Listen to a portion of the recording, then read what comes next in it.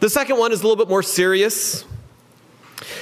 How many of you are aware that while we can gather here and worship in this beautiful house, that there are people in the world who are not as lucky? How many of you are aware of the fact that some 6,600 people have lost their lives in Nepal because of the devastating earthquake that happened there? There's relief work that's going on.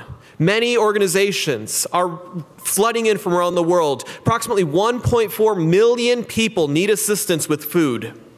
1.4 million. 750,000 people are living in poor quality housing. What we would encourage you to do, I don't know what that is either, so just act natural, just casual, play it off, it's okay. This is a chance to mention to you that we want to do something special as a community. And so back in the back, you'll find an empty offering plate that we would like to fill up. We would like to send donations to help the work that's being done. One of the organizations we specifically want to support is ADRA. ADRA is the Adventist Development and Relief Agency. It's a world-renowned organization which is second to none.